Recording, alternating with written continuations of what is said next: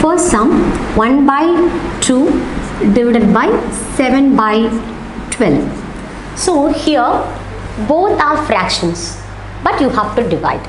So 1 by 2 you have to write as it is.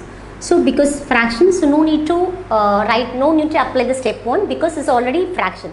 If you have a whole number only, you have to make it as a fraction. But here is a fraction is given in the sum itself, so no need to do it. So after that division, you have to write 7 by 12. So I am going to multiply. I am going to multiply 7 by 12. Division means you have to what? First is a dividend and divisor. So this second step, you start with the second step. 7 by 12 is a divisor. You have to make this divisor as a what? Reciprocal of the divisor. 7 by 12 means you have to write 12 by 7. You have to write it as a upside down.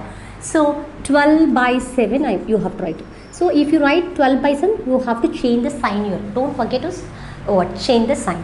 So 1 by 2 into 12 by 7. So 1 into 12 you can get 12. So 2 into 7 you can get 14. So after that, what you are going to do, you have to make this answer, you have to make the term as the lowest term as much as possible. So common divisor, I have to take 2. So here also 2.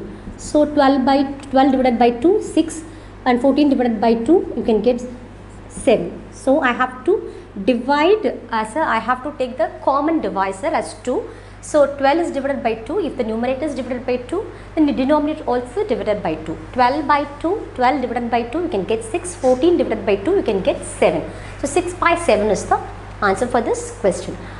Children, I think so you understand the concept very well. So let's start the sums. Before you're going to start the sum, you have to follow all the rules and regulations. Memorize the rules is very important, and also go through these videos many times, and you will practice more sum, then only you can thorough in the concept. So let's start the second sum.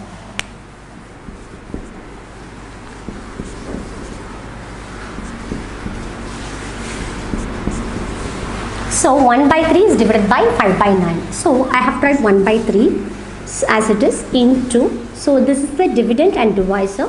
So make this divisor as a reciprocal of the divisor. You have to write 5 by 9 as upside down, that you can get 9 by 5.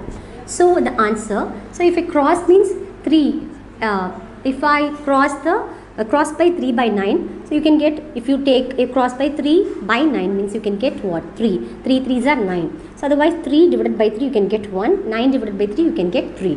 So I cross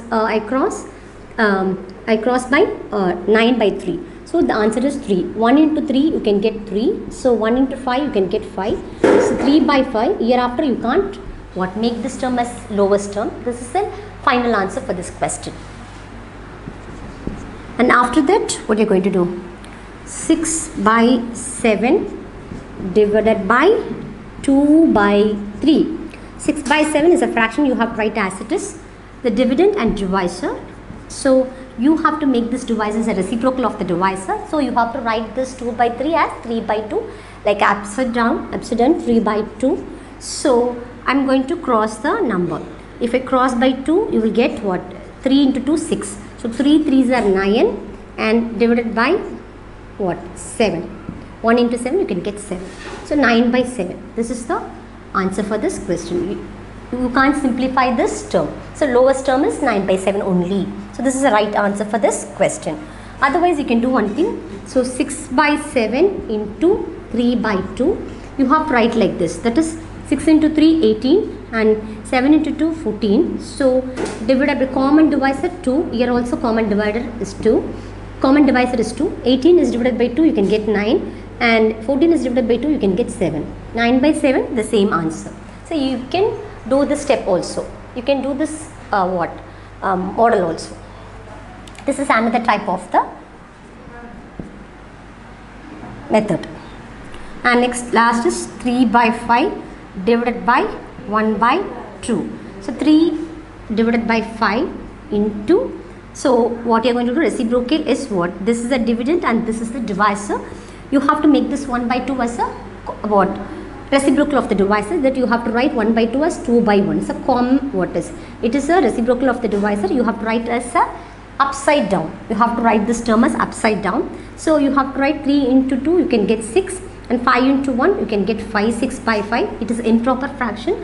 Anyhow, you can't simplify the term, otherwise you can't make the term as a lowest term. So what you're going to do, 6 by 5 is the 6 by 5 is the answer. So you can't simplify the term, or you will not make this term as a lowest term. So what you're going to do, if it is improper fraction, you will convert into mixed fraction. So 6 by 5 means what you will get, 6 divided by 5.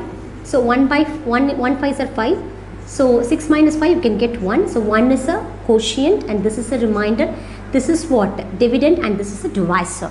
So answer is 1 is a whole number, and so 1 is a quotient, is a whole number. The remainder is as a numerator, and the divisor as a what? Denominator. 1 by 5. 1 by 5. 1 is a whole number. 1 by 5 is a proper fraction. So already I have told you what is a mixed fraction. Whole number and proper fraction is called as a mixed fraction. So answer is 1 by 5. This is the right answer for the question. So we have solved 4 sums for the division. 4 sums. We have solved 4 sums in 4 sums in division. First we have seen there is whole number with the fraction. After that, fraction with whole number. Now we are going to divide fraction with fractions, and also you will make the term as a lowest term. Okay. So kindly go through the sums again and again. Repeat it. Go through and watch the videos repeatedly, so you can understand the concept very thoroughly.